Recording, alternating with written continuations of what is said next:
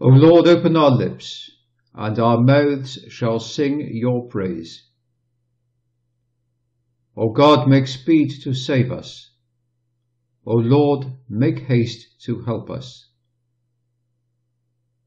Glory be to the Father, and to the Son, and to the Holy Spirit, as it was in the beginning, is now, and ever shall be, world without end. Amen. Let us praise the Lord. The Lord's name be praised. I believe in one God, the Father Almighty, maker of heaven and earth, of all things visible and invisible. I believe in one Lord Jesus Christ, the only begotten Son of God, born of the Father before all ages. God from God, light from light, true God from true God, begotten, not made, being of one substance with the Father. Through him all things were made.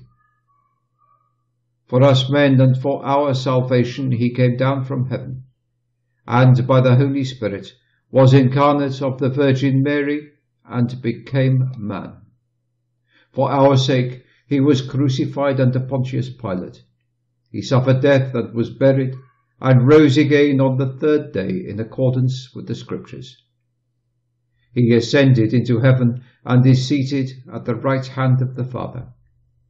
He will come again in glory to judge the living and the dead, and his kingdom will have no end. I believe in the Holy Spirit, the Lord, the giver of life, who proceeds from the Father, who with the Father and the Son is adored and glorified, who has spoken through the prophets.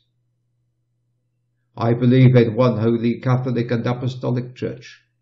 I confess one baptism for the forgiveness of sins, and I look forward to the resurrection of the dead and the life of the world to come. Amen. The Lord be with you, and also with you. Let us pray. Lord, have mercy upon us. Christ, have mercy upon us. Lord, have mercy upon us. Our Father in heaven, holy is your name. Your kingdom come. Your will be done on earth as it is in heaven. Give us today our daily bread, and forgive us our trespasses, as we forgive those who trespass against us. Do not allow us to fall into temptation, but deliver us from every evil. Amen.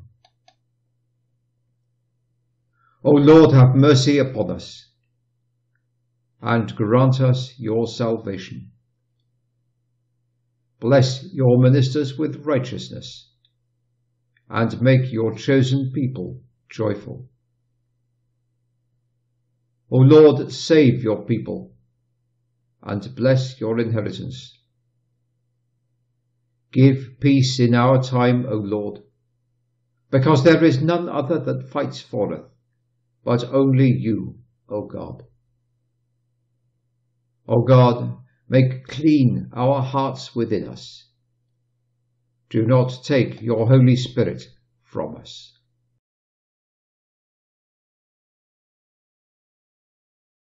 The Book of Leviticus, chapter 26.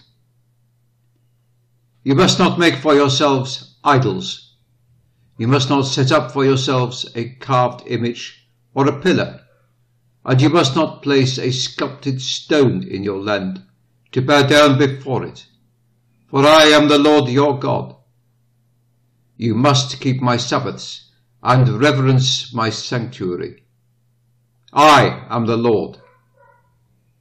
If you walk in my statutes and make sure you obey my commandments, I will give you your rains at their time, so that the land will give its yield, and the trees of the field will produce their fruit. The threshing season will extend for you until the season for harvesting grapes, and the season for harvesting grapes will extend until sowing season, so that you will eat your bread until you are satisfied, and you will live securely in your land. I will grant peace in the land, so you will lie down to sleep without anyone frightening you. I will remove the harmful animals from your land. No sword of war will pass through your land. You will pursue your enemies, and they will fall before you by the sword. 5 of you will pursue 100, and 100 of you will pursue 10,000. Your enemies will fall before you by the sword. I will turn to you, make you fruitful, multiply you, and maintain my covenant with you. You will still be eating stored produce from the previous year, and will have to clear out what is stored from the previous year to make room for the new. I will put my tabernacle in your midst. I will not abhor you. I will walk among you. I will be your God, and you will be my people. I am the Lord your God, who brought you out from the land of Egypt, from being their slaves. I broke the bars of your yoke and caused you to walk upright. If, however, you do not obey me and keep all these commandments, if you reject my statutes and abhor my regulations, so that you do not keep all my commandments and you break my covenant, I, for my part, will do this. I will inflict horror on you, consumption and fever, which diminish eyesight and drain away the vitality of life. You will sow your seed in vain, because your enemies will eat it. I will set my face against you. You will be struck down before your enemies. Those who hate you will rule over you, and you will flee when there is no one pursuing you. If, in spite of all these things, you do not obey me, I will discipline you 7 times more on account of your sins. I will break your strong pride and make your sky like iron and your land like bronze. Your strength will be expended in vain. Your land will not give its yield, and the trees of the land will not produce their fruit. This is the word of the Lord. Thanks be to God.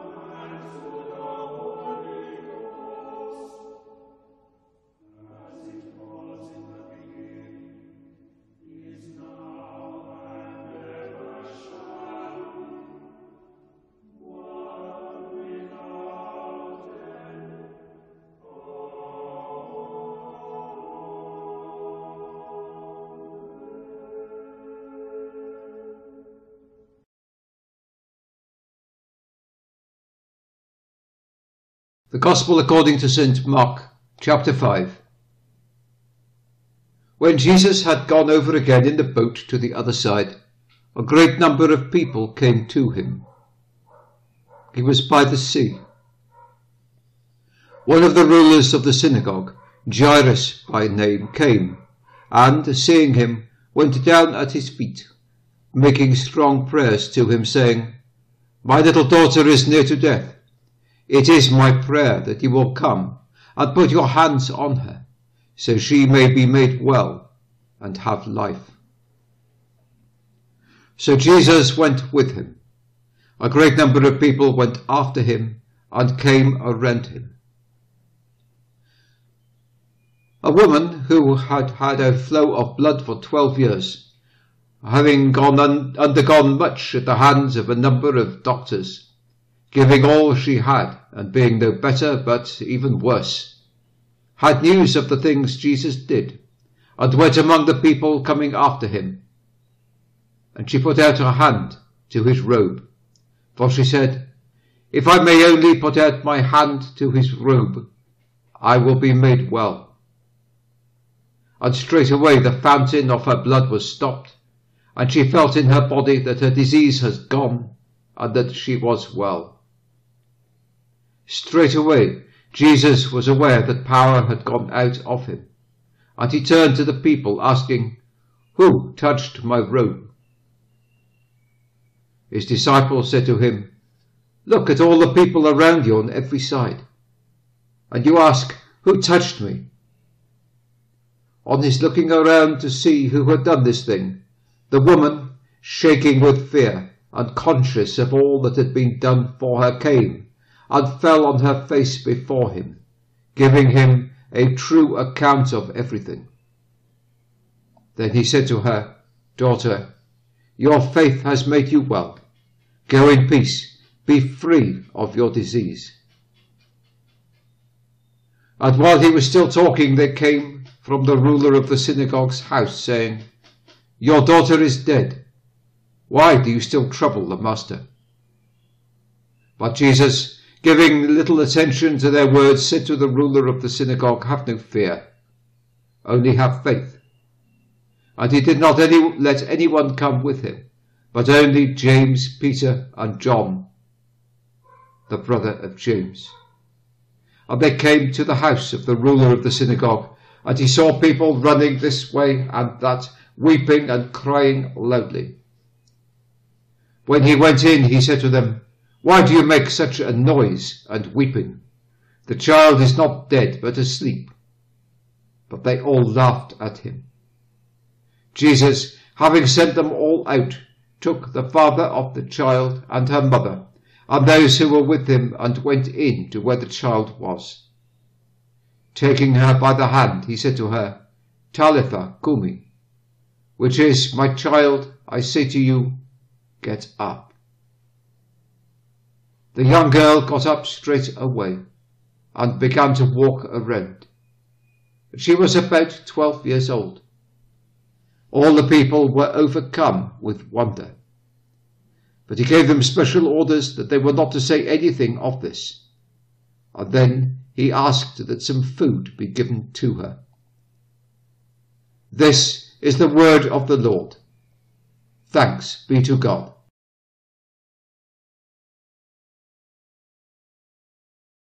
The Collect for Peace. O God, who is the author of peace and lover of concord, in knowledge of whom stands our eternal life, whose service is perfect freedom, defend us, your humble servants, in all assaults of our enemies, that we, surely trusting in your defence, may not fear the power of any adversaries. Through the might of Jesus Christ our Lord. Amen. The Collect for our safe preservation. O Lord, our Heavenly Father, Almighty and everlasting God, who has safely brought us to the beginning of this day, defend us in the same with your mighty power, and grant that this day we fall into no sin, neither run into any kind of danger, but that all our doings may be ordered by your governance, to do always that which is righteous in your sight, through Jesus Christ our Lord. Amen. Lord, let me accept calmly all that this day might bring me, and let me devote myself completely to your sacred will. Direct me and help me each hour of this day. Control my thoughts and feelings in all my deeds and words. When unpredictable circumstances arise, do not let me forget that everything comes from you. Lord Jesus, Son of God, it is better not to live than to live without you. I thank you, God, for the gift of this new day, and for all the good deeds you will help me do today. Holy Spirit, help me to dedicate this day to my Lord and Saviour. Teach me to be just toward my brother and sister, never to provoke wrath or cause sorrow. Control my will and teach me to pray, to believe, to hope, to suffer, to forgive and to love. Amen. We pray for the work of your faithful servants throughout the world, Lord. Lord, in your mercy, hear our prayer. May the grace of our Lord Jesus Christ, the love of God, and the fellowship of the Holy Spirit be with us all today and forevermore. Amen.